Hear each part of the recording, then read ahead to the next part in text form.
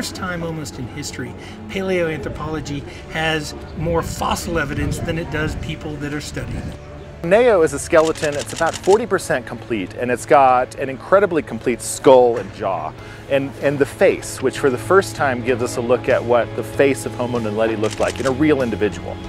It also preserves the femur, which tells us about the height of the individual. So it's a small-bodied human's height, about 1.4, 1.5 meters high. It's got parts of the upper limbs, including the clavicle. It's got parts of the lower limbs. So it's showing us about the proportions of Homo Naledi.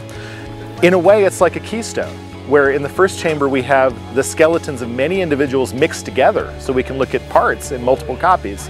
This shows us all of those bones together in one individual. This population of Homo Naledi is between about 230,000 and 330,000 years ago. That doesn't mean the species isn't older than that, but it's come down through time surviving. Now what's important about that, that's the same time where we think that we have the origins of modern humans right here in southern Africa. So there's the possibility that Homo Naledi met and even interacted with the ancestors of modern humans.